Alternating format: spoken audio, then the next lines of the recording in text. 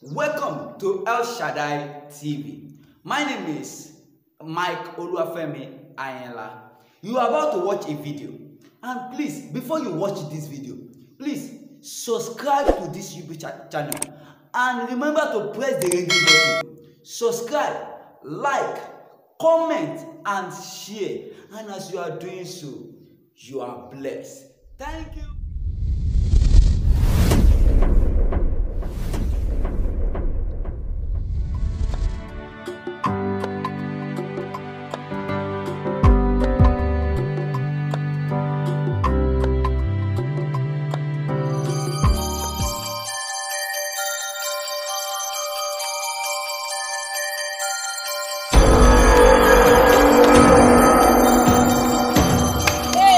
Daddy Tolu, ẹgbọ́n ṣe lè tọ́ ni wọ́n ní Tolu lóyún. Ẹ bá mi sọ̀rọ̀. Mọ́mí Tolu kí lẹ̀ ń pè é. Mi ò calm down ẹ̀dẹ́ ẹgbọ́n ṣe tó lè tọ́ ni sọ̀rọ̀. We are the cause of all this. So. We are the cause of all this. When last do you have time for this girl? Today work, tomorrow work. We need to have forgiveness. So God give us this child to nurture, but we have failed as a parent. We have failed.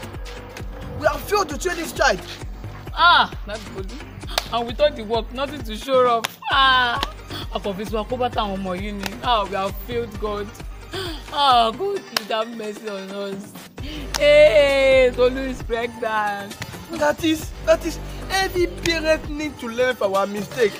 You see, going work from morning till night, which we did not know the friend our children is mingling with. We did not know the people that our children is talking with.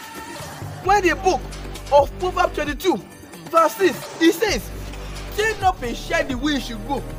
When he grows up, he will not depart from it. He will never depart from it. Have you seen our life? We did not train our children. No, can you see our hand? We need to ask forgiveness from God. God have mercy. Oh, yeah. I know I failed as a parent, Father have mercy.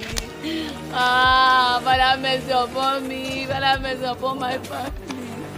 I have failed as a mother. God, you have mercy. God have mercy. Forgive me. Mother, Papa, Auntie Fumi. You don't like that? I don't.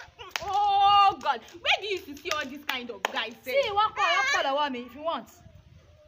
You don't like that one. I have plenty money. I don't want. You have plenty money. Someone that I will ask money from that will not be able to give me. That will first go and ask his mother before giving me. Okay, should I talk to that one that is going? No, I don't want. Auntie Fumi, no. Auntie Fumi, I don't want. You know what? I don't want. Okay, let me show you another one. Don't show me any guy. This one is very handsome and he has money. Yeah, see, look at this one. Wow. This is handsome. I love this. Auntie Fumi, I love this one. Oh God. Thank God. Auntie Fumi. I have another one. Should I show you another one? No, I want this one. You want this one? Yes. You want this one? Yes. He has money. Thank God. He has plenty money. Thank God. That's what I want. But if you give me money, will you give me money? I'll give you. How much? If you give me 50-50. No, not do it 50-50. The sort is what? I'm not giving you his number. I'm not giving you his number. Let me. Come. Let's do it like this. Like how? 70-30. Because if I slap you, Auntie Fumi. 50-50. No, Auntie Fumi, let's do it 70-30. Okay, 70-30. No, 70. You got it? Yeah.